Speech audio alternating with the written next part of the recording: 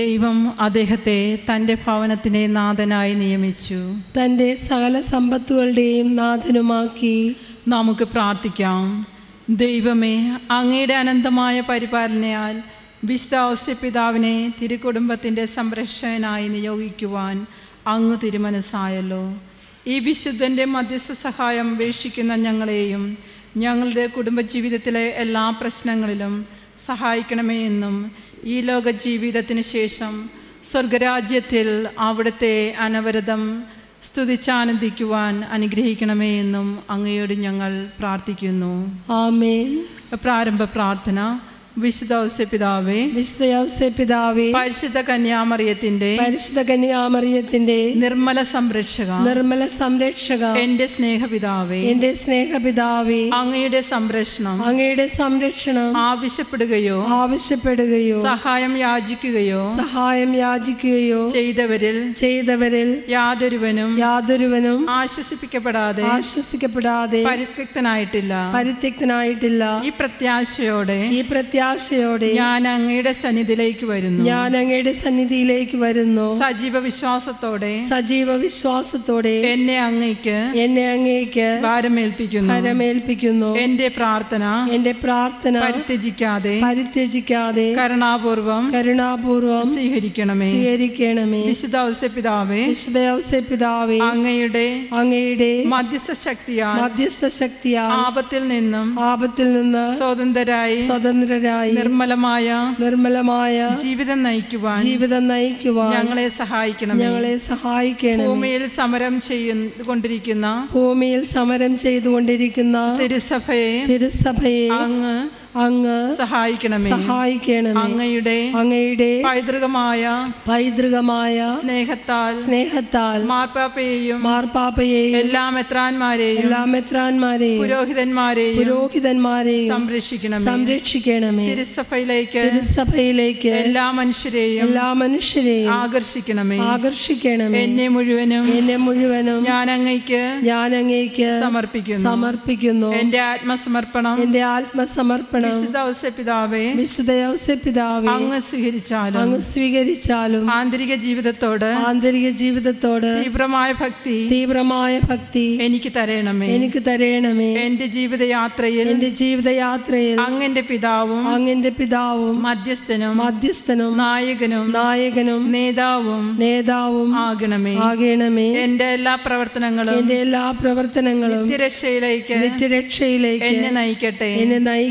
അവസാനം എന്റെ മരണസമയത്ത് അങ്ങ് എനിക്ക് തുണയായിരിക്കണമേ. ആമേൻ.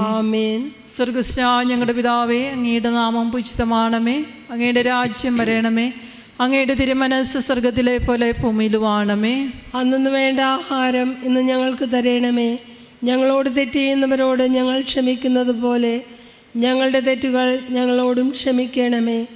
ഞങ്ങളെ പ്രലോഭനത്തിൽ ഉൾപ്പെടുത്തരുതേ, തിന്മയിൽ നിന്ന് ഞങ്ങളെ രക്ഷിക്കണമേ. ആമേൻ. നന്മ നിറഞ്ഞ മറിയമേ, സ്വസ്തി, കർത്താവ് അങ്ങയുടെ കൂടെ സ്ത്രീകളിൽ അങ്ങ് അനുഗ്രഹിക്കപ്പെട്ടവളാവുന്നു. അങ്ങയുടെ ഉദരത്തിൻ ഫലമായി ഈശോ അനുഗ്രഹിക്കപ്പെട്ടവനാവുന്നു. പരിശുദ്ധ മറിയമേ, തമ്പുരാന്റെ അമ്മേ, പാപികളായ ഞങ്ങൾക്ക് വേണ്ടി ഇപ്പോഴും ഞങ്ങളുടെ മരണസമയത്തും തമ്പുരാനോട് അപേക്ഷിച്ചുകൊള്ളണമേ. ആമേൻ. പിതാവിനും പുത്രനും പരിശുദ്ധാത്മാവിനും സ്തുതി. ആദിയിലെ പോലെ ഇപ്പോഴെപ്പോഴും എന്നേക്കും. ആമേൻ.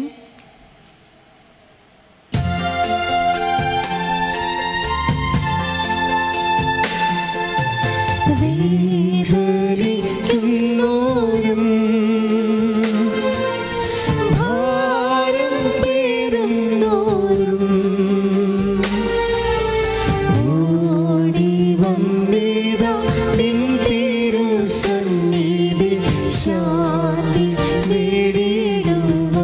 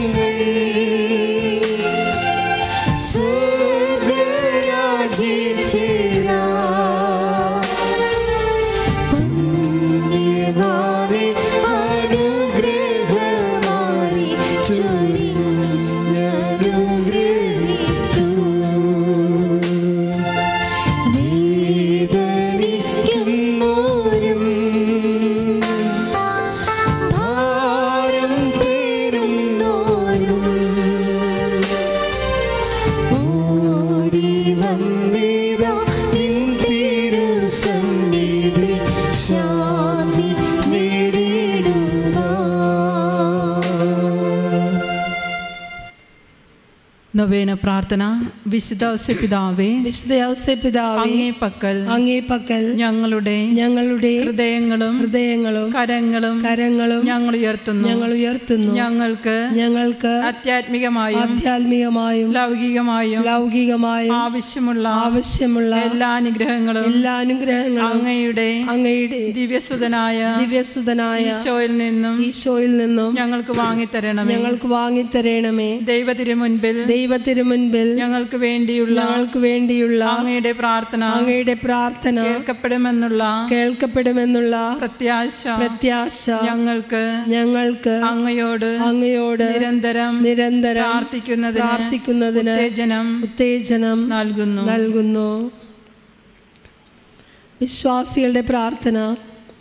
പ്രിയ സഹോദരീ സഹോദരന്മാരെ, കുടുംബജീവിതത്തിന് സമുന്നതമായ മാതൃക നൽകി ജീവിച്ച തിരുക്കുടുംബത്തിൻ്റെ കുടുംബനാഥനും ജീവിത യാഥാർത്ഥ്യങ്ങളുമായി ഏറ്റുമുട്ടി സുഖദുഃഖങ്ങൾ പരസ്പരം കൈമാറി കുടുംബജീവിതത്തിലെ പ്രശ്നങ്ങൾ ശരിക്കും മനസ്സിലാക്കിയവനുമായ വിശുദ്ധ ഔസേപ്പിതാവിൻ്റെ മാധ്യസ്ഥം തേടി ആവശ്യങ്ങൾ കാഴ്ചവെച്ചുകൊണ്ട് നമുക്ക് പ്രാർത്ഥിക്കാം. തിരുസഭയുടെ സംരക്ഷകനായി നിയമിതനായ വിശുദ്ധ ഔസേപ്പിതാവേ, തിരുസഭയിൽ സഭാകുടുംബത്തെ നീതിയിലും സത്യത്തിലും പരിപാലിച്ചു കൊണ്ടുപോകുന്നതിന് സഭാപാലകന്മാരെ അനുഗ്രഹിക്കണമെന്ന് ഞങ്ങൾ പ്രാർത്ഥിക്കുന്നു. വിശുദ്ധ ഔസേപ്പിതാവേ, ഞങ്ങൾക്ക് വേണ്ടി പ്രാർത്ഥിക്കണമേ.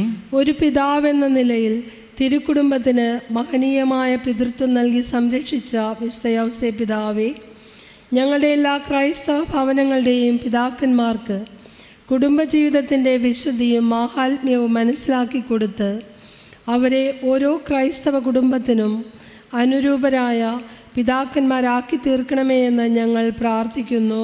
വിശുദ്ധ ഔസേപ്പിതാവേ, ഞങ്ങൾക്ക് വേണ്ടി പ്രാർത്ഥിക്കണമേ. തിരുക്കുടുംബത്തിൽ ഉത്തമ ഭർത്താവായി പരിശുദ്ധ കന്യാമറിയത്തെയും ദിവ്യശിശുവിനെയും പരിപാലിച്ച വിശുദ്ധ ഔസേപ്പിതാവേ, ഇന്നത്തെ ലോകത്ത് ഭർത്താവിൻ്റെ പദവിയിലേക്ക് ഉയർത്തപ്പെടുന്ന യുവജനങ്ങൾ അവരുടെ ദൈവവിളി എന്തെന്ന് ശരിയായി മനസ്സിലാക്കുവാനും തങ്ങളുടെ ജീവിത പങ്കാളികളുടെ ജീവിത സുഖദുഃഖങ്ങൾ പങ്കിട്ടനുഭവിക്കാനും പരസ്പര ക്ഷമയുടെയും സഹനത്തിൻ്റെയും ഉത്തമ മാതൃകകളായി പരിശോഭിക്കുവാനും അനുഗ്രഹം നൽകണമേ എന്ന് ഞങ്ങൾ പ്രാർത്ഥിക്കുന്നു. വിശുദ്ധ ഔസേപ്പിതാവേ, ഞങ്ങൾക്ക് വേണ്ടി പ്രാർത്ഥിക്കണമേ. നീതിമാനായ തൊഴിലാളിയായിരുന്ന വിശുദ്ധ ഔസേപ്പിതാവേ, ഞങ്ങളുടെ തൊഴിലുകളിൽ വിശ്വസ്തത പുലർത്തുവാനും അർപ്പണബോധത്തോടെ ആത്മാർത്ഥമായി ഞങ്ങളുടെ തൊഴിലുകൾ നിർവഹിക്കുവാനും ഞങ്ങളെ അനുഗ്രഹിക്കണമേ എന്ന് ഞങ്ങൾ പ്രാർത്ഥിക്കുന്നു. വിശുദ്ധ ഔസേപ്പിതാവേ, ഞങ്ങൾക്ക് വേണ്ടി പ്രാർത്ഥിക്കണമേ. അവിടുത്തെ നൊവേന പ്രാർത്ഥനകളിൽ സംബന്ധിക്കുവാനായി ഇവിടെ കൂടിയിരിക്കുന്ന രോഗികൾ സൗഖ്യം പ്രാപിക്കുന്നതിനും തൊഴിൽ രഹിതരായവർക്ക് തൊഴിൽ ലഭിക്കുന്നതിനും ജീവിതത്തിൽ ലക്ഷ്യമില്ലാതെ അലയുന്നവർക്ക് അവരുടെ ജീവിതത്തിനൊരു മാർഗം കണ്ടുപിടിക്കുന്നതിനും അങ്ങനെ ഏതെല്ലാം നിയോഗങ്ങൾക്ക് വേണ്ടി ഞങ്ങൾ പ്രാർത്ഥിക്കുന്നുവോ ആ നിയോഗങ്ങളെല്ലാം ഞങ്ങൾക്ക് സാധിച്ചു തരണമേ എന്ന് ഞങ്ങൾ പ്രാർത്ഥിക്കുന്നു. വിശുദ്ധ ഔസേപ്പിതാവേ, ഞങ്ങൾക്ക് വേണ്ടി പ്രാർത്ഥിക്കണമേ. അല്പനേരം നമുക്ക് മൗനമായി പ്രാർത്ഥിക്കാം.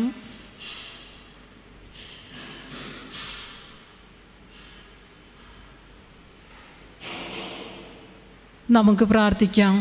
തിരുസഭയുടെ സംരക്ഷകനും തിരുക്കുടുംബത്തിൻ്റെ പരിപാലകനുമായ വിശുദ്ധ ഔസേപ്പിതാവേ, നിരവധി ആവശ്യങ്ങളുടെ സമ്മർദ്ദത്തിൽപ്പെട്ട് അങ്ങയുടെ പക്കലോടി അണഞ്ഞിരിക്കുന്ന ഞങ്ങളെ അങ്ങ് തൃക്കൻ പാർക്കണമേ. അങ്ങ് ഈ ലോക ജീവിതത്തിൽ നിരവധി ആവശ്യങ്ങളുടെ സമ്മർദ്ദത്തിന് വിധേയനായിട്ടുണ്ടല്ലോ.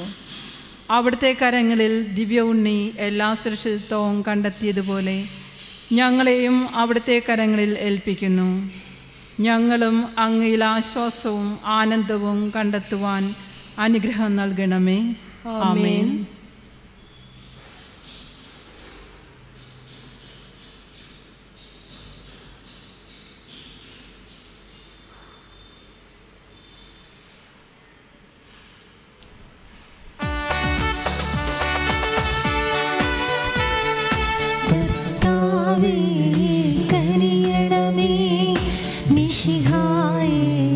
കനിയണമേ കർത്താവേ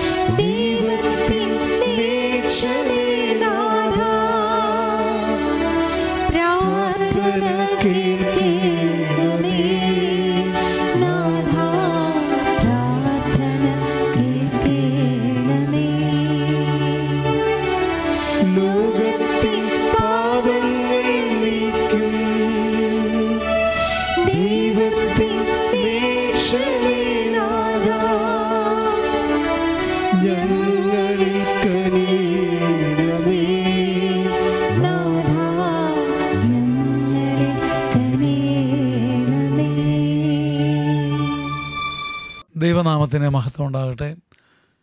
കൃപാസനത്തിലും ലോകത്തിൽ പല സ്ഥലത്തും സാന്നിധ്യം നൽകി ദൈവജനത്തെ സംരക്ഷിക്കുന്ന, സ്വർഗീയ ജെറൂസലേമിലേക്ക് നയിക്കുന്ന പരിശുദ്ധ അമ്മയോടും മാർ യോസേപ്പ് പിതാവിനോടും ചേർന്ന് ജനം വസിക്കുന്ന ലോകത്തിലെ വിവിധ ഭൂഖണ്ഡങ്ങളിലും രാജ്യങ്ങളിലും സ്ഥലങ്ങളിലും മുറികളിലും ഇരുന്നുകൊണ്ട് നമുക്ക് ദൈവത്തെ സ്തുതിക്കാം. മാർ യോസേപ്പ് പിതാവ് മറയ്ക്കപ്പെട്ട മധുരവീഞ്ഞ് പോലെ തന്നെ ഇന്നും സഭയിൽ ഇത് ഇനിയും കണ്ടെത്തേണ്ടതും അനാവരണം ചെയ്യപ്പെടേണ്ടതുമായ ഒരു അതുല്യ വ്യക്തിയാണ്. ഈ ശുശ്രൂഷയ്ക്ക് വിളിക്കപ്പെട്ടതുകൊണ്ടല്ല, കഴിഞ്ഞ 15 വർഷങ്ങളായി പരിശുദ്ധ അമ്മയോട് എപ്പോൾ മാധ്യസ്ഥം യാചിച്ചാലും അതേ സമയം അതേ നിമിഷം ഞാൻ വ്യക്തിപരമായി മാധ്യസ്ഥം ചോദിക്കുന്ന ആളാണ് യോസേപ്പ് പിതാവ്. ആ നല്ല അപ്പൻ്റെ ശുശ്രൂഷയിൽ അപ്പനോടൊപ്പം നിന്ന് ദൈവവചനം പറയാൻ കിട്ടിയ ഭാഗ്യത്തിന് നന്ദി. മത്തായിയുടെ സുവിശേഷം 2-ാം അധ്യായം 20-ാം വാക്യം. ജോസഫ് ഇതിനെക്കുറിച്ച് ആലോചിച്ചുകൊണ്ടിരിക്കുമ്പോൾ ദൈവത്തിൻ്റെ ദൂതൻ സ്വപ്നത്തിൽ പ്രത്യക്ഷപ്പെട്ടു. വളർന്നു വരുന്ന മനഃശാസ്ത്രം മുഴുവൻ നമ്മെ പഠിപ്പിക്കുന്നൊരു കാര്യമുണ്ട്. ഒന്നിനെ തന്നെ നനച്ചിരുന്നാൽ വരുന്നതെല്ലാം അവനെന്ന് തോന്നിടും. ഏതൊരു കാര്യമാണോ നാം ചിന്തിച്ചു കൊണ്ടിരിക്കുന്നത്, നാം എന്താണോ മനസ്സുകൊണ്ട് കോൺസെൻട്രേറ്റ് ചെയ്യുന്നത്, നാം എന്താണോ മനസ്സിലിട്ട് അമ്മാനമാടുന്നത്, അത് തന്നെ സ്വപ്നമായോ ഓർമ്മയായോ ദർശനമായോ ഒക്കെ തിരിച്ച് ഭവിക്കാം. ഇന്ന് ദൈവശാസ്ത്രവും മനഃശാസ്ത്രവും ഒക്കെ ഇത് സമ്മതിക്കുന്നുണ്ട്. നീതിമാനായ യോസേപ്പ് പിതാവിനെക്കുറിച്ച് മത്തായിയുടെ സുവിശേഷത്തിലൂടെ എഴുതപ്പെടുന്ന മനോഹരമായൊരു മുദ്രാവചനം. അവൻ ഇതേക്കുറിച്ച് തന്നെ ചിന്തിച്ചുകൊണ്ടിരുന്നു. ഏതൊന്നിനെക്കുറിച്ചാണ് അവൻ ചിന്തിച്ചത്? എന്തിനെക്കുറിച്ചാണ് ജോസഫ് ചിന്തിച്ചതെന്ന ചോദ്യത്തിന് ഉത്തരമാണ് അവൻ്റെ സ്വപ്നം.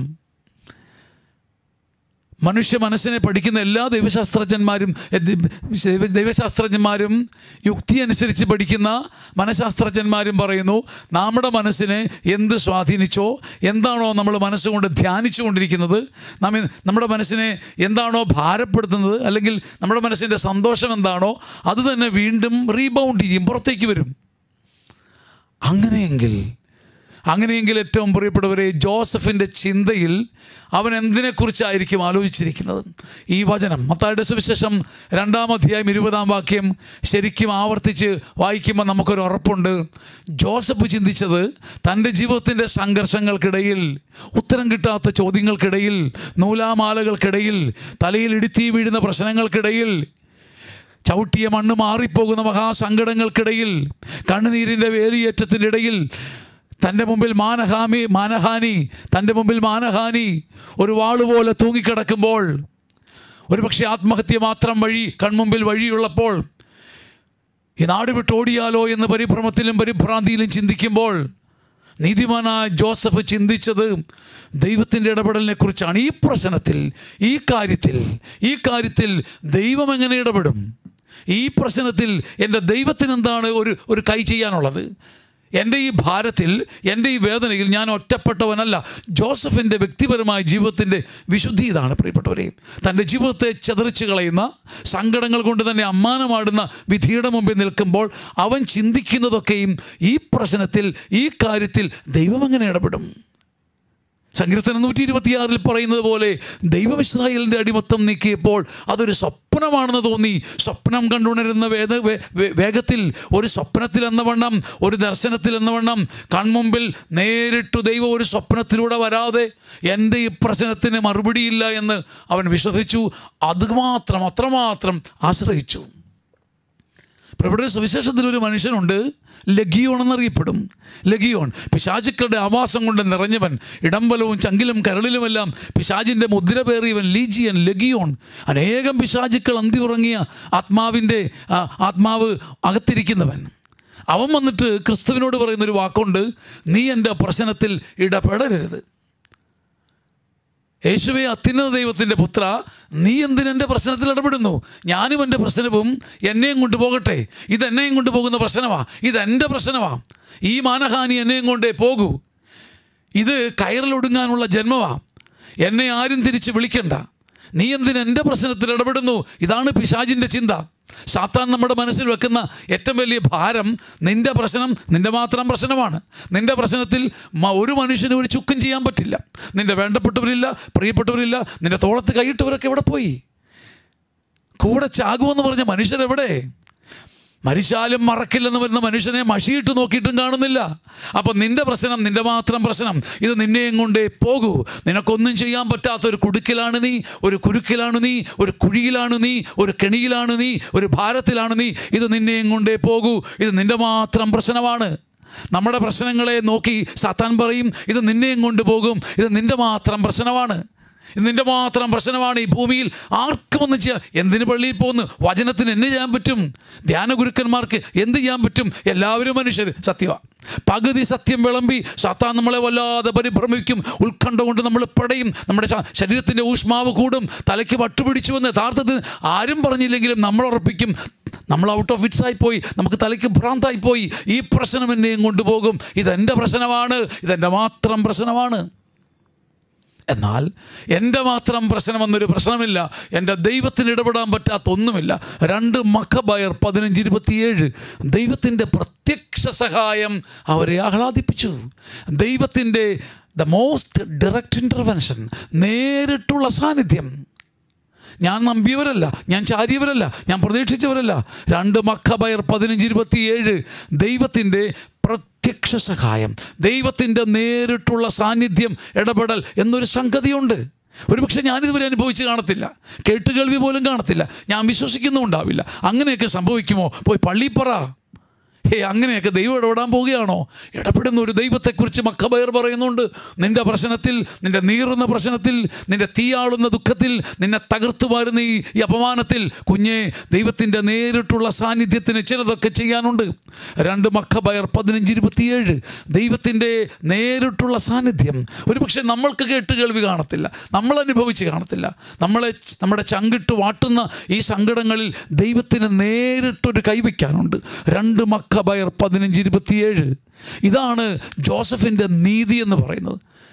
തൻ്റെ നീതിക്കപ്പുറം, തനിക്ക് ചെയ്തു കൂട്ടാവുന്ന കാര്യങ്ങൾക്കപ്പുറം, തൻ്റെ പദ്ധതികൾക്കപ്പുറം, തൻ്റെ പ്രാപ്തിക്കപ്പുറം, തൻ്റെ എഫിഷ്യൻസിക്കപ്പുറം, തൻ്റെ എഴുത്തുകുത്തുകൾക്കപ്പുറം, തൻ്റെ സ്വാധീനങ്ങൾക്കപ്പുറം, തൻ്റെ സ്ഥാനങ്ങൾക്കപ്പുറം, തനിക്ക് ചെയ്യാവുന്ന, തൻ്റെ പരിധിയിൽപ്പെടുന്ന, തൻ്റെ ലിമിറ്റിൽപ്പെടുന്ന കാര്യങ്ങൾക്കപ്പുറം അതിനെ അതിശയിക്കുന്ന, സർപ്പാസ് ചെയ്യുന്ന, അതുക്കും മേലെ പോകുന്ന ഒരു കരമുണ്ട്. ആ കരത്തിന് ഈ പ്രശ്നത്തിൽ, ആ കരത്തിന് ഈ വേദനയിൽ, ആ കരത്തിന് എൻ്റെ ജീവിതത്തെ ഇട്ട് പന്താടുന്ന, എൻ്റെ വ്യക്തി ജീവിതത്തെ, വിവാഹ ജീവിതത്തെ തകർത്ത് കളയുന്ന ഈ കുടുക്കിൽ, ഈ അപമാനത്തിൽ എൻ്റെ ഭാര്യയും ഞാനും തമ്മിൽ പാതാളവും സ്വർഗം പോലെ അകലം വരുത്താവുന്ന ഈ പ്രശ്നത്തിൽ ദൈവത്തിന് എന്ത് ചെയ്യാൻ പറ്റും? അവനതേക്കുറിച്ച് മാത്രം ആലോചിച്ചു. ദൈവത്തിന് ചെയ്യാനുള്ളൊരു പ്രവൃത്തിയെക്കുറിച്ച് മാത്രം ആലോചിച്ചു എന്നാണ് എൻ്റെ ഒരു ചിന്ത. അവൻ അതേക്കുറിച്ച് മാത്രം വ്യക്തമായി ബൈബിൾ പറയുക. തൻ്റെ ഭാര്യയെ ഒരിക്കലും അപമാനിക്കരുത്, അവളെ ഒരിക്കലും മുറിപ്പെടുത്തരുത്, അവിടെ തല താഴരുത്. ഈ പ്രശ്നം ഒരുപക്ഷെ ആര് മൂലമുണ്ടായാലും ഈ പ്രശ്നത്തെ ഞാൻ വ്യവച്ഛേദിക്കുമ്പോൾ, ഞാൻ വിലയിരുത്തുമ്പോൾ, ഞാൻ ഇവാലുവേറ്റ് ചെയ്യുമ്പോൾ ഇതിൻ്റെ ഔട്ട്കം ഞാൻ താഴുകയോ അവൾ താഴുകയല്ല. ഈ പ്രശ്നത്തിൻ്റെ വിജയമെന്ന് പറയുന്നത് മറിയം തെറ്റുകാരിയാണെന്ന് മുദ്ര കുത്തുന്നതല്ല. അവൾ രക്ഷിക്കപ്പെടണം, അവളുടെ തല താഴരുത്. അപ്പോൾ അവിടെ ജോസഫിൻ്റെ ചിന്ത എന്താണ്? ദൈവം ഈ പ്രശ്നത്തിൽ ഇടപെടണം, ആരും തോക്കരുത്, ആരും താഴരുത്. ദൈവത്തെപ്പോലെ മനസ്സുള്ള നീതിമാനായ ജോസഫ്, ആരും താഴുന്നത് ഇഷ്ടമില്ലാത്ത മനുഷ്യൻ, ദൈവം താഴ്ന്നു വന്ന് ഈ പ്രശ്നത്തിൽ ഇടപെടണമെന്ന് കൊതിക്കുന്ന മനുഷ്യൻ. പ്രിയപ്പെട്ടവരെ, ഇത് നിസ്സാരപ്പെട്ടൊരു കാര്യമല്ല. ദൈവത്തിന് എന്ത് ചെയ്യാൻ പറ്റും ഈ പ്രശ്നത്തിൽ, ദൈവത്തിന് ഇക്കാര്യത്തിൽ എന്ത് ചെയ്യാൻ പറ്റുമെന്നുള്ള നിരന്തര ധ്യാനം അവൻ്റെ ജീവിതത്തിൻ്റെ ചിന്തകളെ സ്വപ്നമാക്കി മാറ്റുകയാണ്. ചുരുക്കത്തിൽ, പ്രതീക്ഷിക്കാൻ ആശയില്ലാത്ത സമയത്തും തൻ്റെ ജീവിതത്തോണി തവിടുപൊടിയാകുമെന്ന് ഉറപ്പുള്ള പ്രശ്നത്തിലും, ടൈറ്റാനിക് പോലെ ബൃഹത്താണ് തൻ്റെ ജീവിതമെങ്കിലും ഈ മഞ്ഞുകട്ട എന്നെയും കൊണ്ട് പോകുമെന്ന് കരുതുമ്പോഴും സ്വപ്നം കാണുകയാണ്. ദൈവനീതിയിൽ ആശ്രയിക്കുന്ന മനുഷ്യൻ ദൈവത്തിൻ്റെ നീതി ചെയ്യുന്ന ഒരു പുതിയ പ്രവൃത്തിക്ക് വേണ്ടി സ്വപ്നം കാണുകയാണ്. യെശയ്യാ 43:19 ഇതാ ഞാനൊരു പുതിയ കാര്യം ചെയ്യും, ഇതാ ഞാനൊരു പുതിയ കാര്യം. പ്രശ്നം വലുതാണ്, ബൃഹത്താണ്, ഒന്നും ചെയ്യാൻ പറ്റാത്ത കെണിയിലാണ്. പക്ഷേ ദൈവത്തിൻ്റെ നീതിക്കൊരു പുതിയ കാര്യം ചെയ്യാൻ പറ്റും. ഈ പുതിയ കാര്യം സ്വപ്നം കാണുകയാണ് ജോസഫ്. എനിക്കൊന്നും ചിന്തിച്ചിട്ടൊന്നും ചെയ്യാനാവില്ല, ഞാൻ തോറ്റമ്പിപ്പോയ പ്രശ്നമാണിത്, ഞാൻ ആയുധം വെച്ച് കീഴടങ്ങിയിരിക്കുന്നു, എൻ്റെ ജീവിതം തീർന്നു, ഈ പ്രശ്നത്തോടു കൂടി ഞാൻ എന്നേക്കുമായി പോകും. ചെരിഞ്ഞിരിക്കുന്ന വേലിയെന്നോ പൊളിഞ്ഞിരിക്കുന്ന വേലിയെന്നോ കരുതി എത്ര നാൾ ഈ മനുഷ്യനെ നിങ്ങൾ ആക്രമിക്കും? സങ്കീർത്തകൻ്റെ ഒരു ചോദ്യമാണ്. പൊളിഞ്ഞിരിക്കുന്ന വേലിയായി, ചെരിഞ്ഞിരിക്കുന്ന മതിലായി, ഒന്ന് തൊട്ടാ ടപ്പേന്ന് വീഴും, എല്ലാം തീർന്നു. ആളുകളുടെ മുമ്പിൽ അഭിനയിച്ച് മടുത്തു. ചിരിച്ച് പല്ലിനും വായിക്കുമൊക്കെ കോട്ടമായി, ഞരമ്പുകൾക്ക് പിടച്ചിലായി. ഇങ്ങനെ പല്ലിളിച്ച് ചിരിച്ച് ഉള്ളിലെ നീറ്റലും ഭാരവും ഒക്കെ മറച്ചെത്ര നാൾ? ഒന്ന് തൊട്ടാൽ നിന്റെ വേലി താഴെ പോകും, ഒന്ന് തൊട്ടാൽ നിന്റെ മതിലുടഞ്ഞു വീഴും.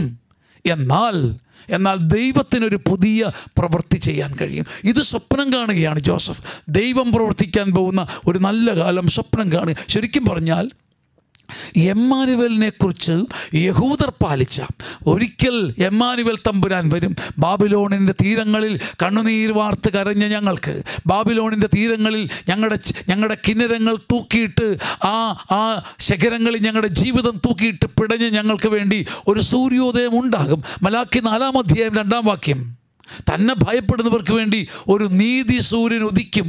എന്നുമിങ്ങനെ കരഞ്ഞ്, എന്നുമിങ്ങനെ ചെരിഞ്ഞ്, എന്നുമിങ്ങനെ കിതച്ച്, എന്നുമിങ്ങനെ പതിഞ്ഞ് വീണു പോകേണ്ടവരല്ല ഞാൻ. എനിക്ക് വേണ്ടി നീതി സൂര്യൻ പുഞ്ചിരിച്ച് വരും. അങ്ങനൊരു നല്ല കാലം എനിക്ക് വരും. അത് സ്വപ്നം കാണുകയാണ് ജോസഫ്.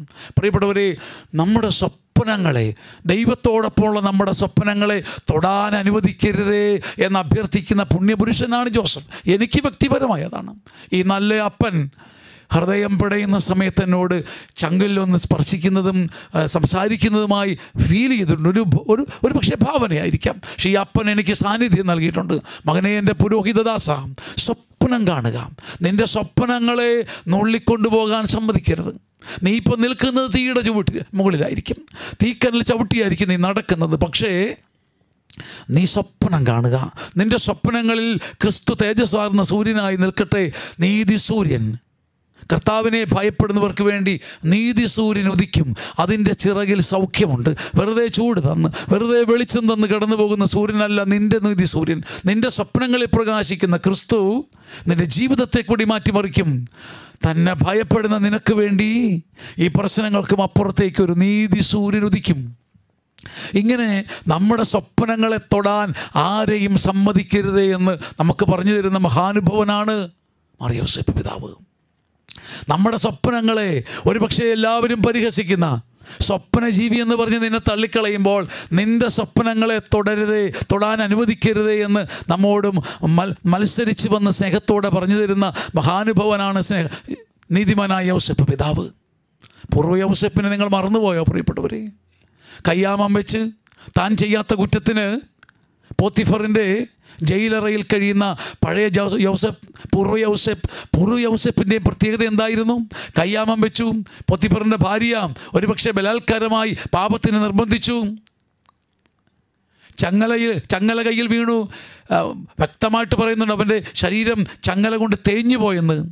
കൽത്തുറുങ്കിനകത്തായി എല്ലാ പ്രതീക്ഷകളും പോയപ്പോഴും ബൈബിള് പറയുക, പൂർവ്വ യൗസേപ്പും തൻ്റെ സ്വപ്നങ്ങൾ കൈവിട്ടില്ല.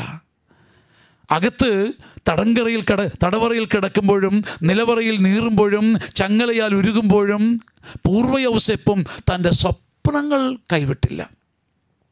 കയ്യാമത്തിൽ കിടന്ന് നരകിക്കുമ്പോഴും ഒരു നല്ല കാലം സ്വപ്നം കണ്ടു. അത് പ്രത്യാശയോടെ പാർത്തിരുന്നു. പ്രത്യാശയോടെ സ്വപ്നം കണ്ടത് അവൻ പ്രാപിച്ചു. സൂര്യചന്ദ്രന്മാർ നിന്നെ നമസ്കരിക്കുമെന്നുള്ള വാഗ്ദാനവും പഴയ സ്വപ്നവും അന്നങ്ങ് കുഞ്ഞുനാളിൽ സഹോദരങ്ങൾ അവനെ വെറുക്കാനിടയാക്കിയ സ്വപ്നമുണ്ടല്ലോ. സൂര്യചന്ദ്രന്മാർ നമസ്കരിക്കുന്നു, അതുപോലെ തന്നെ നമസ്കരിച്ചു. സൂര്യനെ പോലെ പ്രഭാവമുള്ള സ്വന്തം ബന്ധങ്ങൾ, രാജ്യങ്ങൾ ജോസഫിൻ്റെ മുമ്പിൽ നമസ്കരിച്ചു. പ്രിയപ്പെട്ടവരെ, നമ്മുടെ സ്വപ്നങ്ങളെ, നമ്മുടെ പ്രത്യാശകളെ ആർക്കും വിട്ടുകൊടുക്കരുത് എന്ന് നമ്മളോട് പറഞ്ഞു തരികയാണ് എല്ലാ ജോസഫുമാരും ബൈബിളിൽ.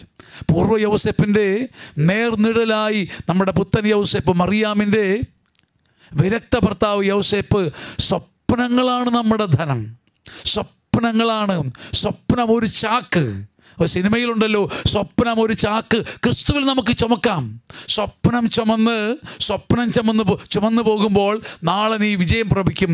സങ്കീർത്തനം 126 നാം ഇങ്ങനെ കേൾക്കുന്നു, വിത്ത് ചുമന്ന് നടക്കുന്ന കാലത്ത് നീ ദുഃഖിക്കും, നെടുവീർപ്പിടും. എന്നാൽ കറ്റ ചുമക്കുന്ന, വിളവ് കൊയ്യുന്ന, നിന്റെ അറപ്പുര നിറയുന്ന ഒരു കാലം വരും.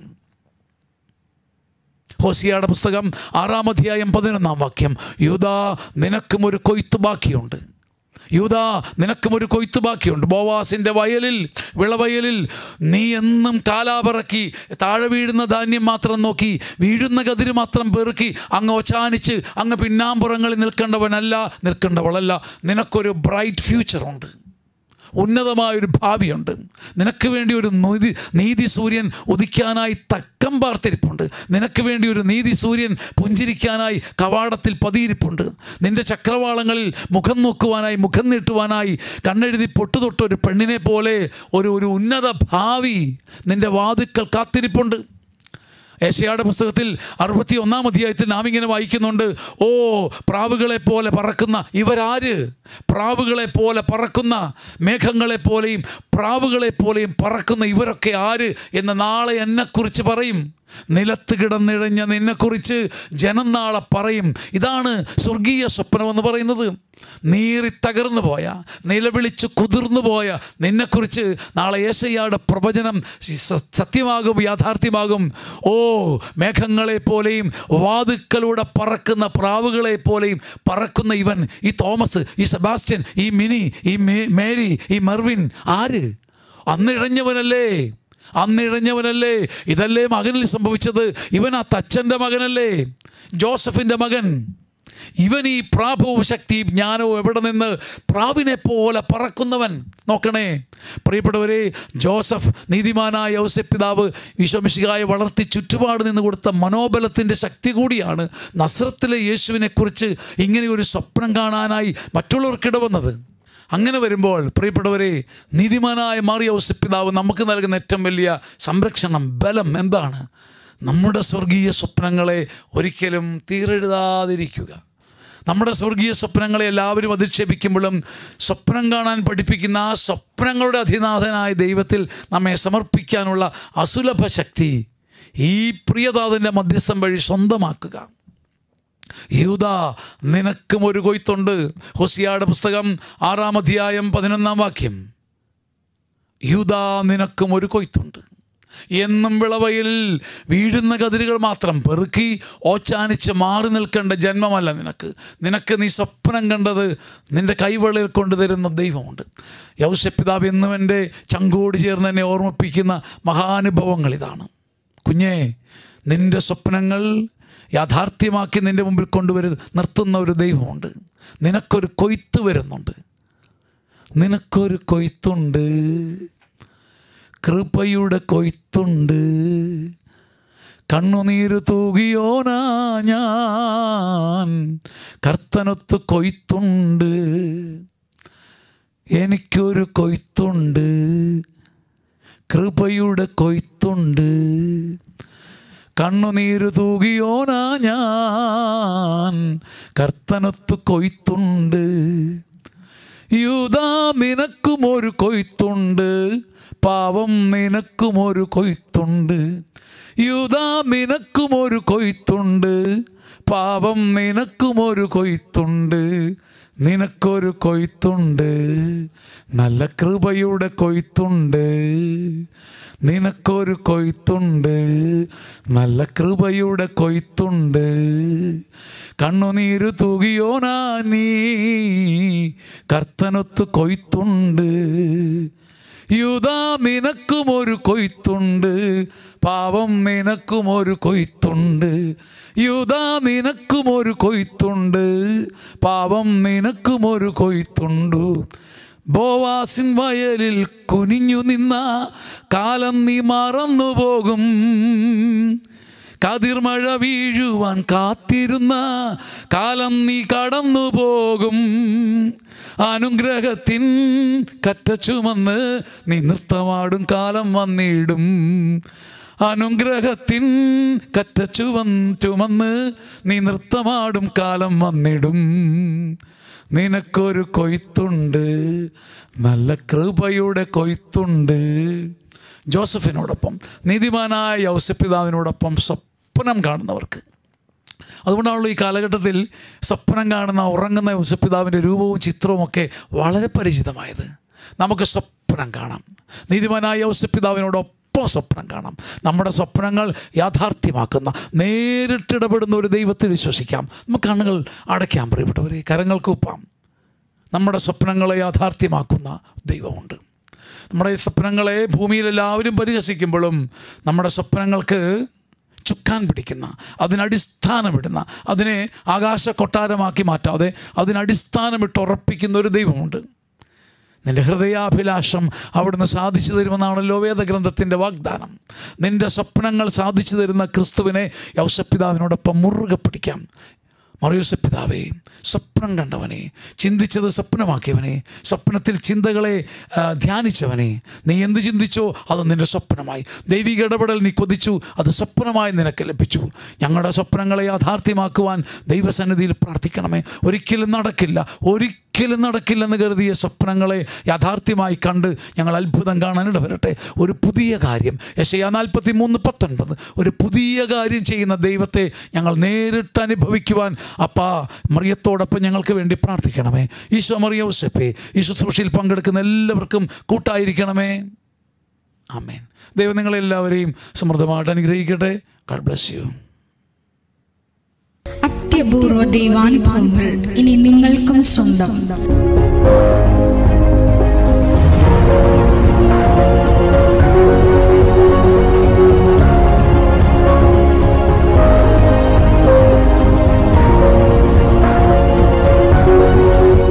ഈ യൂട്യൂബ് ചാനൽ ഇതുവരെ സബ്സ്ക്രൈബ് ചെയ്തിട്ടില്ലെങ്കിൽ ഇപ്പോൾ തന്നെ സബ്സ്ക്രൈബ് ചെയ്യുക.